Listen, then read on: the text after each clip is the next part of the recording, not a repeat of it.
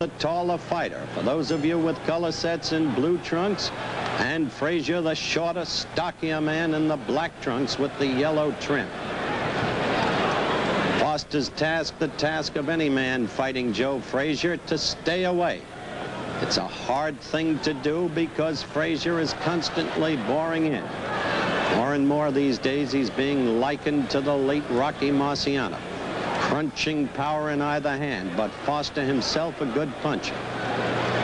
Foster will try to keep distance using that left in occasional combinations with the right.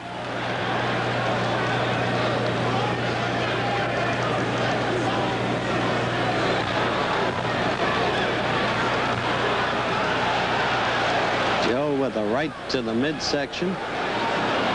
Foster using that left with reasonable effectiveness thus far and trying to keep his distance.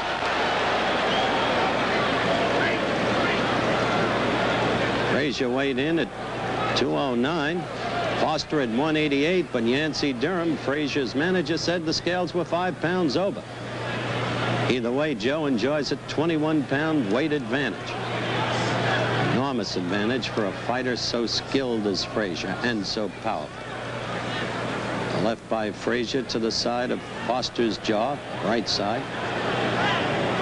But Bob still keeping his distance.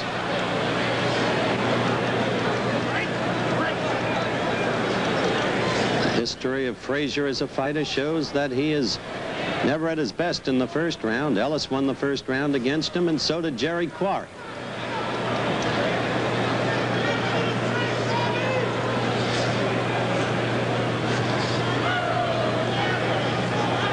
Foster trying to stay away. Frazier always pursuing.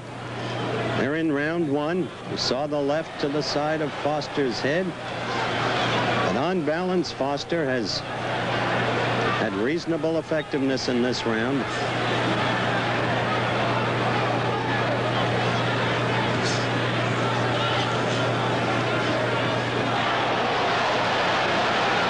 The crowd thought Joe hurt Foster there, but he didn't really.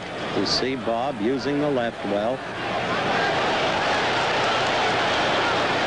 We have 30 seconds left in this. The first round. Frazier, the shorter man, black trunks, yellow trim. That's what Foster must not allow to happen. He mustn't try to slug with Frazier and get caught in the corner. There was a good left by Joe.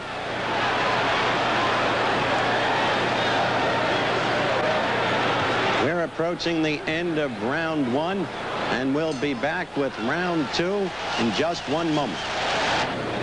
We await the start of round two. Joe Frazier, you're looking at him there. He's on the right of your screen against Bob Foster.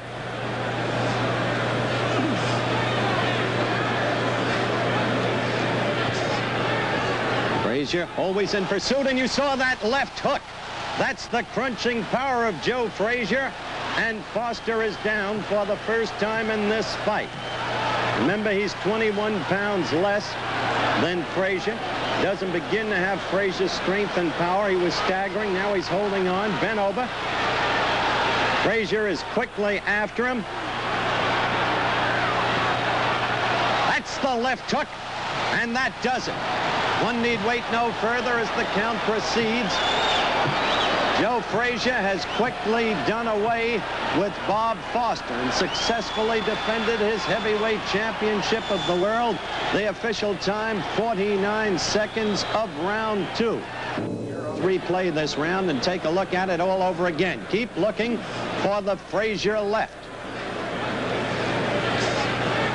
Watch it. There it is, the first knockdown. That quick left hook. How Frazier has learned how to punch short and with devastating power. Look at Foster. You could tell he was beaten there.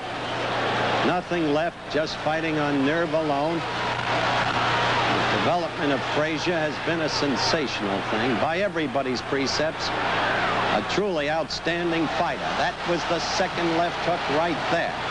And that was the end of Foster. Let's look at these in slow motion. Knockdown number one, this will be. Watch for the left hook now. That was it. Perfectly clear.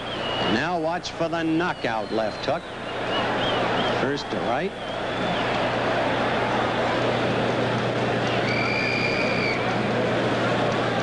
Oh.